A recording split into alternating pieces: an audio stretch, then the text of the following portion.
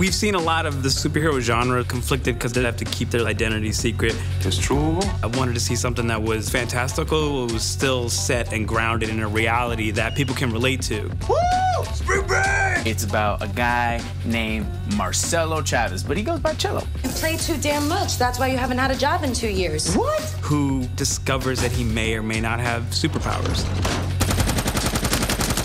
And these superpowers seem to be based around activities in his life that maybe he's not proudest of.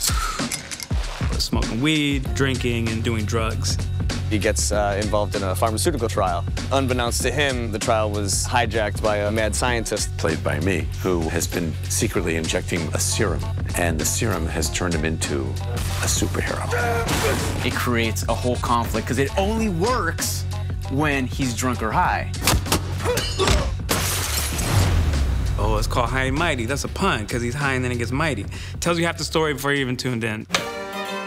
Early on, when we were thinking about directors, I remember the last music video I really liked was Thundercats' Them Changes. And it was Carlos Lopez Estrada. Every day on set, it was completely different. Action sequences and fight sequences and effect sequences and stunt sequences. It's rare to find somebody with commitment to the vision. When I read the script, I knew that the man playing Chelo was going to have to be someone who possessed a lot of different talents, and I wasn't sure we were going to be able to find him because I didn't know this person existed. Chelo is not ready for his powers, and he's not in a place where he's going to use them responsibly.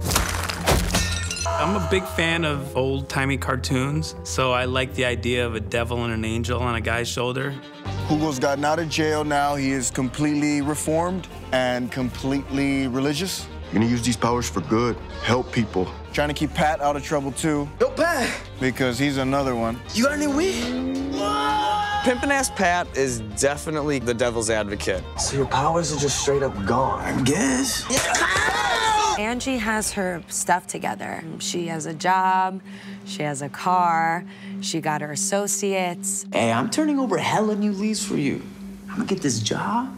I'm gonna be sober. They've been dating for a long time. And the thing I love about that relationship is that Angie represents Chelo's heart.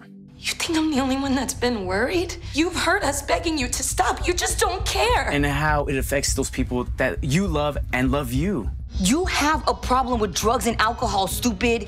I have a little bit of a tougher relationship with him because I'm kind of fed up with his crap already. She's like always been Chelo's older sister when she's really his younger sister. They all delivered fabulously. I think they're all great, especially in a comedy. Cesar has a big heart, and it's so apparent in the script. When I was your age, I was just like you. Short, fat, and ow! I just wanted to center a world where you could be dying laughing 1 second, and the next second it gets very, very real. Those are the best comedies. The ones that are about everyday struggles are the ones that we really remember the most. Every single person who came onto this, I thank you all so much. You're all amazing. That's a wrap!